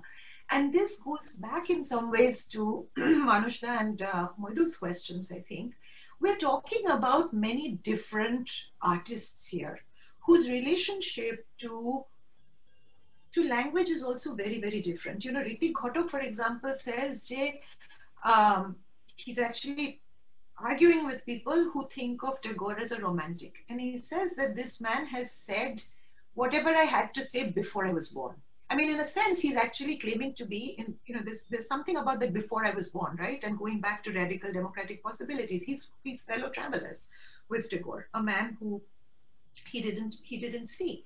Mrinal Sen, he takes on a different inheritance of Bengali history. He actually writes at one point that we have to rewrite the history of India as a history of a long famine, and a history that arises from the hunger that comes out of that famine. That's where political anger has its birth. So he has a different kind of genealogy, literary and otherwise, that he claims for himself. So in some of, you know, when people respond, people had very critical responses to Mrigoya and to Okauri Kotha, and he, you know, I don't think that his investment in the literary was quite the same as, say, as Rai's would have been or Ghotok's would have been. In Shatranj Ke Khiladi, again, I don't think that its literary investment is quite the same, say, as what you see in Charulata. You know, it's a different kind of, I mean, he does a lot of meticulous historical work, but the kind of wordplay that you see, you know, with Charu singing Bonkim Bonkim, like, or remember those little bits now? So I think, again, I would submit to you that we think about people's relationship to literature and their literary inheritance in a dynamic way.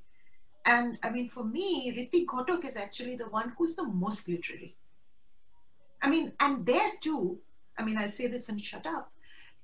He's unique in let's say, in this group of people, Rai, Ghotok, Sen, but he's also a fellow traveler with somebody like Pier Paolo Pasolini, who propounds something called a cinema of poetry.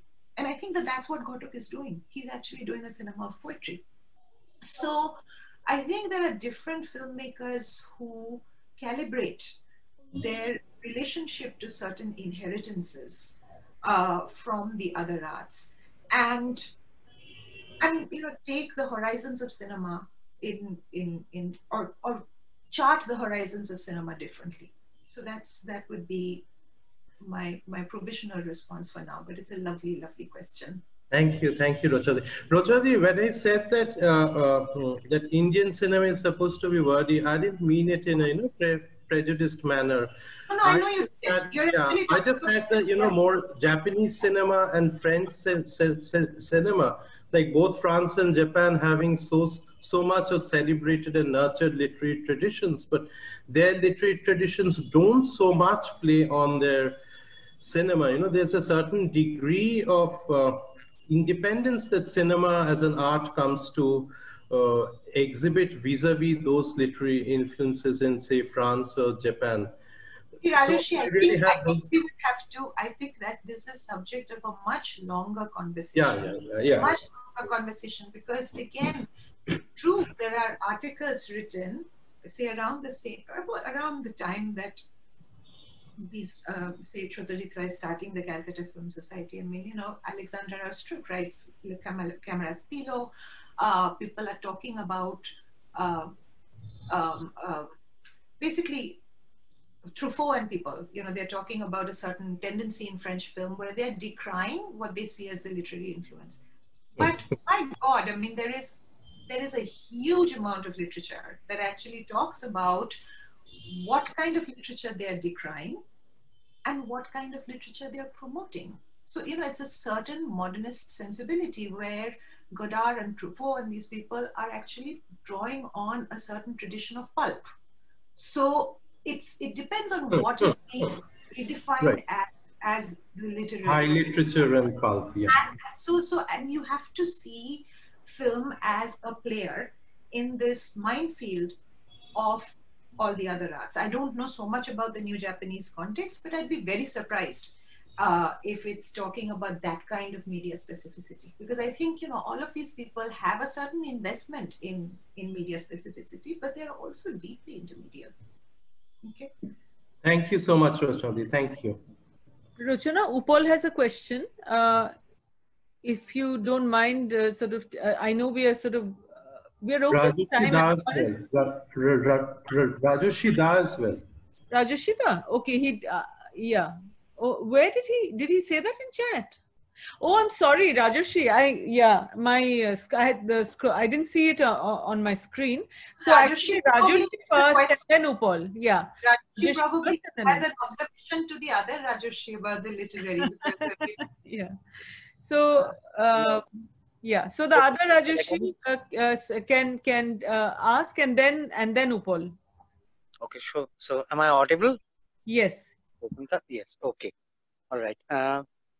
Thank you, Rochana, for this very fascinating presentation. And this is very exciting to know that your book is going to come out talking about these three directors and this new cinema. I was wondering, and this is, yeah, sorry. No, I just said fingers crossed. Oh, yeah.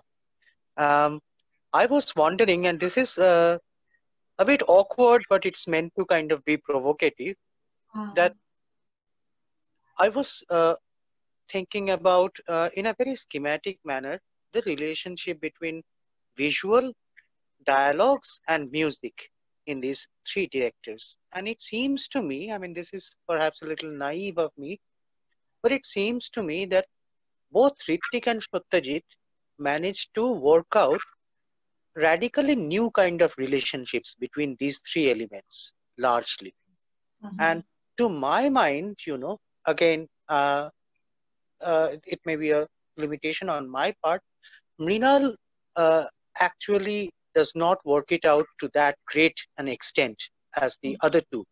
That's how I feel about it. The only exception, yeah, sorry, should I carry on? No, please, yeah. I was just expressing my agreement, yeah. The only exception, I think, is actually Bhuvan Shom and the sequence that you are showing, because that's one sequence where I think perhaps it's one of the rare kind of sequences where Mrinal is coming very close to representing a feeling and affect of what it is to feel a feeling, and which is not becoming, you know, underwritten with a whole lot of dialogues and commentary and, you know, that sort of a thing. So, and this is another Mrinal, not the one that is, you know, that, as Manushta was saying, that we are more familiar with, that Mrinal who's far more angry and who's, you know, being within quotes very strongly political in a way. So that's one sort of, I wanted to know your reaction about that. The other thing is this, that although I suppose the people who love and watch these three directors' works are mostly from middle class and educated middle class, I would like to imagine that there is a way in which Satyajit and Hrithik are trying their best to make their films accessible to a wider kind of public. They're trying to create and constitute a film watching public. But Mrinal, in some sense, I find him very much restricting himself to a certain kind of high modernist middle class spectatorship because of the formal conventions that he, you know, insists on using. So yeah, so those are just kind of two, you know, observations, and I was wondering what would be your reaction to them.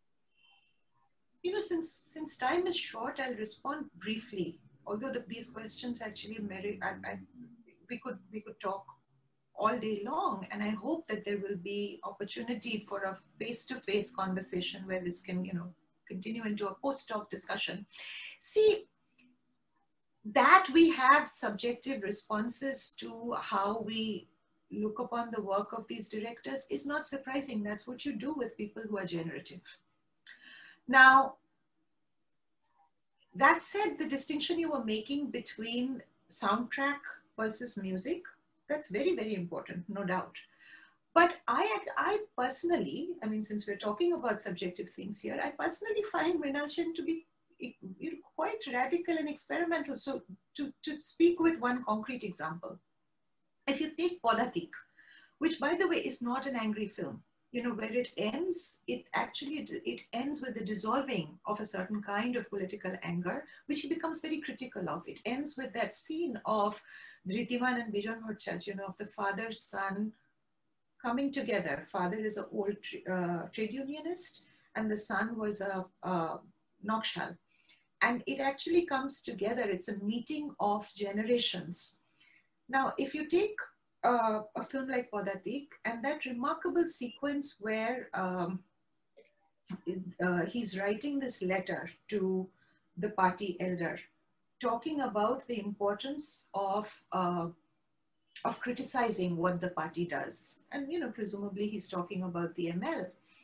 Now that scene is actually intercut with an interview that Simi Garewal, that character, Sheila Mitro, is undertaking with some women. Now, if you think of the intercalation of that sequence of the soundtrack and the visuals, I think it's actually a remarkable sequence, because you go back and forth between one man's reverie and this interview, in which actually Shujitra Mitra appears briefly, talking about what independence has meant for Indian women.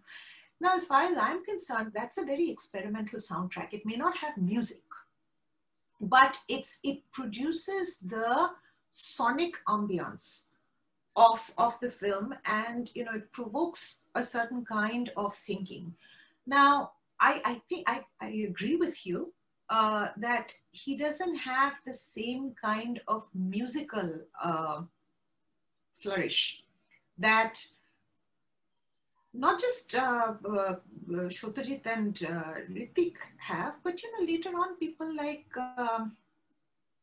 Khayal Gatha, and I mean, so the avant-gardes actually have, and he's quite admiring of. Going back to this thing of whether they all wanted big audiences and were actively working towards securing big audiences, I think, that's something that we can continue to reason, debate, and argument about. Because as a historian, when you go to their written corpus, I think each one, whether it's rows and rows of fences, or whether if you look at, different things by different things that all of these directors have written, nobody wanted to play to the empty galleries. In that sense, they were not critical of, say, the category of communication in the way that Manikal was. Manikal has that very important essay called Communication. Shotajit, Ritik, Mrinal, they actually did not undercut the value of what Manikal once derided as communication. And I think that's why they emerge as such pedagogues in the history of Indian art cinema. I mean, I take your questions as, they are very generative, and I think we can, like I said, we can keep arguing and debating about them, but that's, for now, that would be my humble submission, that I wouldn't want to box them into these compartments, because, the tendency, I think, in Indian film history is to see them as each other's counterpoints. I see them as counterparts. Paul? Yeah, thanks. Yeah. Hello, Rochona Di. Thank you. Very interesting presentation. I will not be able to comment much on the context of the film conversation or the analysis of the specific moments from the film and the films that you were referring to. I had a question about, it's more of a history of ideas kind of question into this whole presentation that you have made. In the sense that, as in you are obviously aware of this old versus new thing that goes on in canon making and tradition making. And historians of ideas, they often enter these conversations to make sense of the claims of old and new and analyze them, maybe not in terms of in those terms in which participants of those conversations are making these distinctions, but in a different set of terms. So I was just wondering that the way in which you entered this conversation on the question of newness, while responding to Manoj, you were saying that it's difficult to really positively put down the newness in particular definite terms. You have said that on the question of newness. During your presentation, you have also said that newness is perhaps can be interpreted as a kind of simulacrum, while using Dipesh Chakraborty's reading of deluge in a particular context. And you have also said that maybe newness is in this, that it in Mrinal Sen, newness is in this that it can be continuously reinterpreted with reference to this particular film also. So I was thinking that that you choose to stick to the category new. The reason for that, in the sense that often we see that there is an analysis of the old-new distinction from a movement away from this distinction and shifting the debate to, let's say, other terms, which do not repeat or reproduce the old-new distinction. While you seem to be not invested in the same terms in which the old-new distinction is being carried out, either in the Ray conversation or later in the 80s film criticism conversation. But at the same time, you do seem to also stick to a claim of calling it new. So this is something I'm trying to understand, that what would be your explanation for this move, analytical move? So look, I mean, I think you're actually, Upal, you're asking a rich question, and I don't want to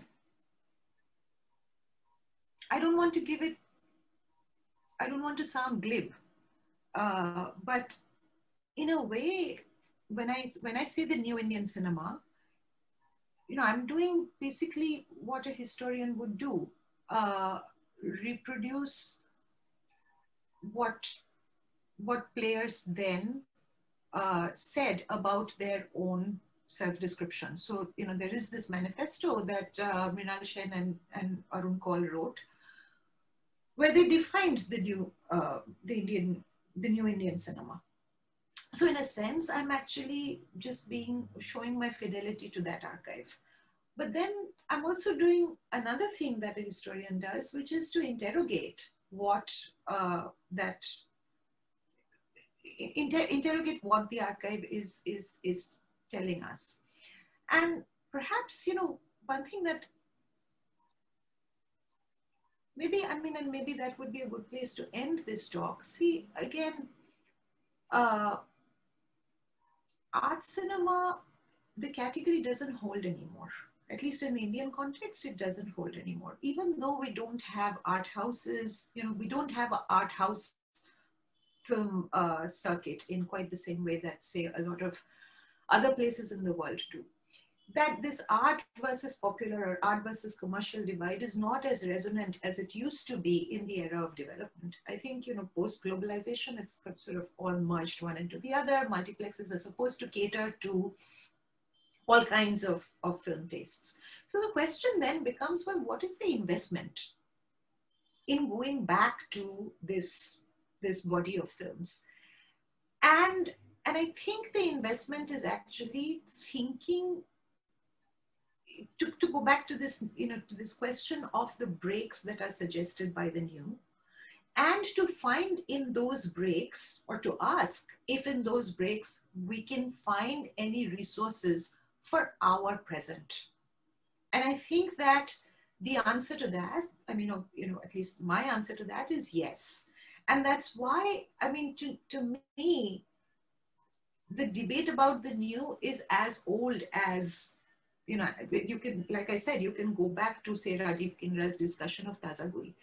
But then each time that debate plays out, in whichever media it's playing out in, whether it's, a particular kind of literature, or it's a particular kind of painting or film or whatever, there is something that is also in surplus of whichever older debate in which tradition these people were trying to, which tradition that these people were trying to either claim or reclaim or discard for their purposes.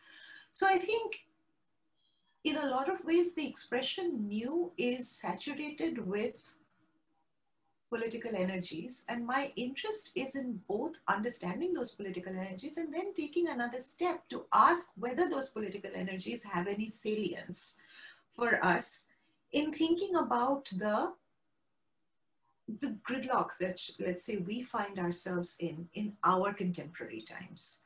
And I think that that's, and this goes back to somebody asked about, Rosinka asked about Topon Shinho. You know, I think, I mean, who we find generative in our times, I think goes back to how we, like we all make, this is ultimately about canon making. You know, these people were making canons, Shrotojitra, like all the Film Society people, they were making different kinds of canons. People who followed them in the 1980s were displacing their canons and putting together another kind of canon. I think now we are engaged, if not so much, I mean, nobody says we're making canons anymore, but we go back to this earlier body of work to ask not just what they meant in their times, but also to ask this question of, well, what does it mean in our times? And I think that one of the things about the category new is the constant set of meanings to which they lend themselves. So there are things that I see today in Mrinal Sen, which Mrinal Sen may not necessarily have seen or may not have may not have thought about in quite the same way. I mean, very quickly. So for example, if you see some of the, the famine photo, Ranu's here, like she knows that he uses some, he's very influenced by Chitu Prasad, by Abidin, all these people. And when I see it, I read it as a kind of human-animal encounter. I see it as a grappling, if you will, with what people now call the era of the Anthropocene.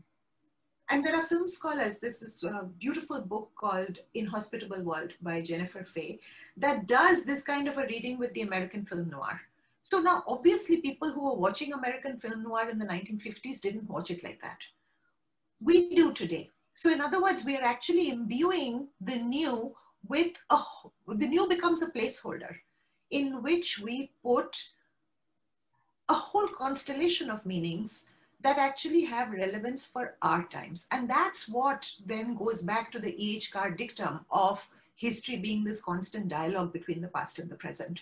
Because we bring our particular understanding of the present to bear on which archives we excavate, which archives we consider worthy of reading. And it's in that tension that the expression new acquires a certain charge. I mean, that may be it's an inexact response to your question, but that's how I would, or I'd want to, or I have been thinking about it. Thank you. Thank you. Well, that's a wonderful thought on which to end today, unless there are any further questions. There are none in chat. Are there any further questions today? I don't want to deny anybody the opportunity to ask, because that really goes against my grain as well as the grain of the center. We would normally, when we become completely helpless and the room needs to be closed in a physical seminar, we'd then say, okay, let's take it to the canteen. We can't do that today. We can't take it to the canteen. But it doesn't look as if, and nobody else has actually indicated that they need to ask a question very urgently right now. I'm sure you may get contacted by people who have further questions. I don't know, Rochona, but I thought that was really a very relevant note on which to end, and something that I couldn't agree more with you on, that it is what our present makes of the past achievements or the past corpus or the past contexts of history, that makes anything relevant in any sort of work. Actually, I won't even qualify it by saying scholarly work or academic work. Anybody who thinks seriously in the context of where they are today. Whatever your material, so to speak, may be, in that sense. So thank you for a wonderful sort of evening with you. For us over here, it's evening, and the talk itself, but also the discussion that followed. This is, yeah. Was that? Did I hear anybody? No. Did you hear anybody, Rochona? Was there anybody who? No, maybe it was just somebody's. I think it's people now getting restless. So, so thank you. I'll let you go as well. Thank you very much. I hope we can do this again sometime. If not virtually, then in person. And we look forward to your book very much. Thank you. Thank you so much. Thank you. Bye-bye. I'll end the meeting then. Thank you. Bye. Bye.